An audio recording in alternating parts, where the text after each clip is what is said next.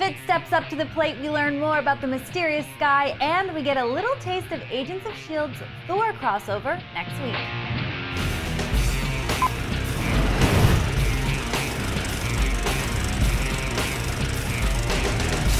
Hey guys, I'm Tatiana Carrier with your Week 7 Agents of S.H.I.E.L.D. breakdown.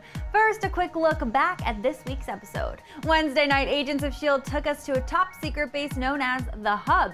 We were also introduced to Agent Victoria Hand, who sends the team on a seemingly impossible mission to dismantle a weapon, but there's only one person who can do it, and that's Fitz. So while last week's episode focused on Simmons' heroism, it was now Fitz's time to shine. More moving, less talking, Agent Ward. Time's not on our side.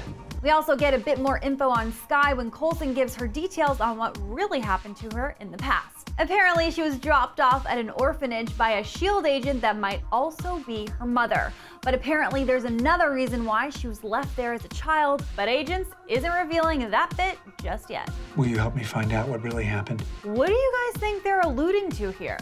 And did you catch some of those minor Marvel crossovers? There was Agent Sidwell from Thor's World at the Hub, and Victoria Hand makes a Black Widow reference when discussing how S.H.I.E.L.D. works.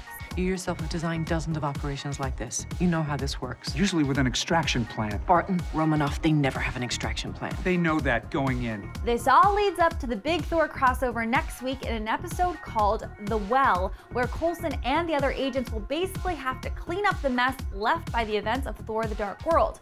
This will mark the very first major crossover for the show and maybe even bring us some Nick Fury. So, what do you guys think of The Hub? And how do you explain Sky's mysterious past? Any guesses? Let us know in that comment section below.